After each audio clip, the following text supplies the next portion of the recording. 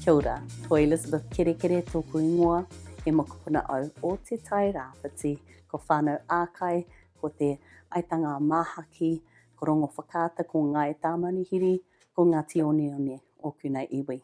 Kia ora. I was born in Gisborne, which is where my Māori father is from. And when we were 5, we moved down to Dunedin, where our Pākehā mother is from. And I went to school there and started university. Ever since, from the point we left home, it was always, I wanted to go back there. I wanted to go, Gisborne has always been home for me. I lived a long time in Dunedin. I lived 20 years in Wellington, but Gisborne is home. I remember when we were young, because my father was a shearer, and we would be at the sheds, and there were a couple of my uncles who, if I'd had the language then, I would say were takataapui. And I'd really like to do some more thinking about it, but there'd a lot of those uncles were weavers. They were what we might call camp, people who would be called sissy. They were hard workers and obviously in the sheds with everybody else, but they were different. And it was never anything that was a problem. From a young age, and I guess because I was the eldest, my father was the eldest, and it was instilled in me that I needed to look after not only my brothers and sisters, but anybody who needed help, that I had the power or influence to be able to do so. And I've just kind of brought that through my life. All through my life, then I've gone back home, and that's always been my touchstone. I live at home now. I've been home for 9 years, but it's always been the thing that kept me grounded, that kept me knowing who I am, knowing where I come from, and that no matter what the world would throw at me, that was my place.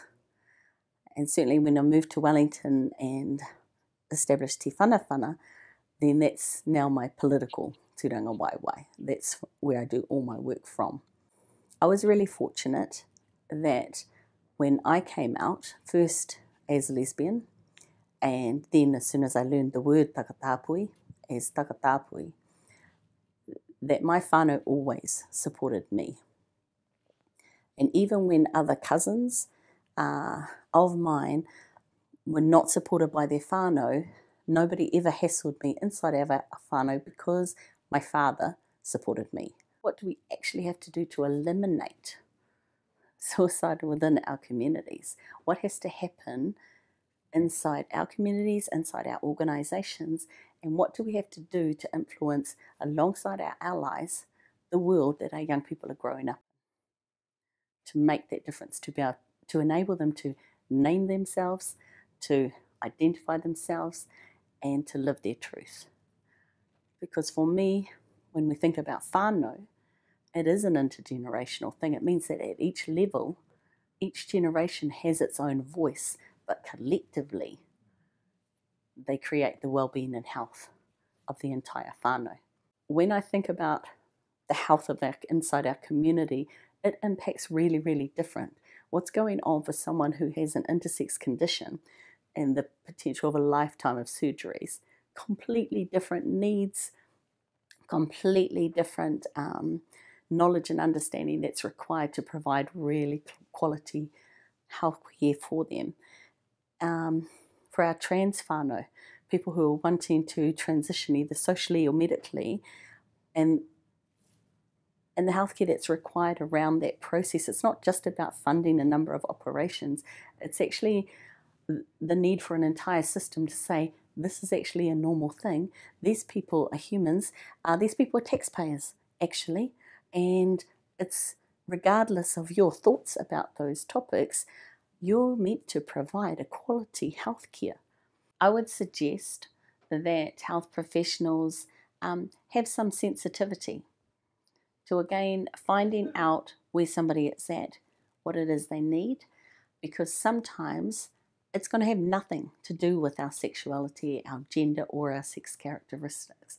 It's going to be something else entirely. Why am I getting headaches? But sometimes it's going to have everything to do with our sexuality, our gender, or our sex characteristics. Because the fact is, the stigma, the discrimination takes a toll. And sometimes that's going to manifest as something physical. It's going to manifest as impacting on our mental health.